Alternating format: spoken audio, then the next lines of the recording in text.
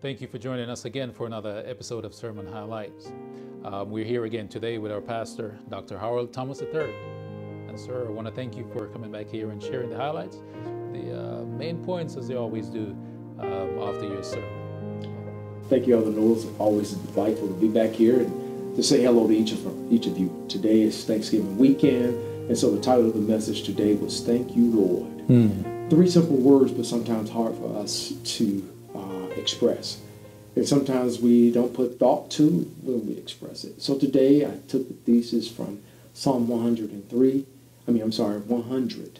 And there are 5 verses, but verse 3 was the main point. It talks about the reason why.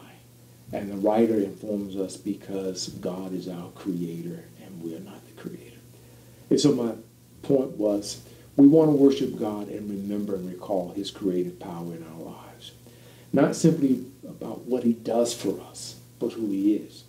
Because as the text goes along in verse 4, it talks about enter his gates with thanksgiving and into his courts with praise.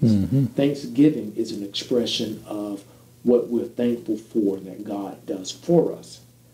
Enter his courts with praise. Praise is to praise God for who he is, not what he's done for us. So we're grateful on both ends. He is the great God of heaven. He's our creator, our redeemer, but he's compassionate, he's gracious, he's merciful, and he declared in Exodus 33 and 34 that he will have compassion on who he wants to have compassion, and he will be gracious to whom he will be gracious.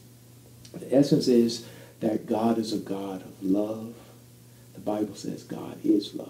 Amen. He's gracious, he's kind, he's compassionate. And when Moses in Exodus 34, when God passed by him, he only saw the end of God, not the beginning. And so, but yet God is still limitless. He's not bound up. But God just gave an expression of who he is. And so let us praise God for who he is. He's a God of love. Amen. He forgives us. He's kind to us. He cleanses us. He renews us. He delivers us from danger. He relieves us of the guilt and shame that can wear us down. He provides for us on a daily basis and for our children and our family. He preserves us, even though his ultimate goal is our salvation. And that pathway to salvation may be through sickness and illness and discouragement and disappointment, but his goodness preserves us in that, and that his ultimate goal is our salvation. So, thank you, Lord, for who you are and what you do for us. Let us praise his name. God bless you.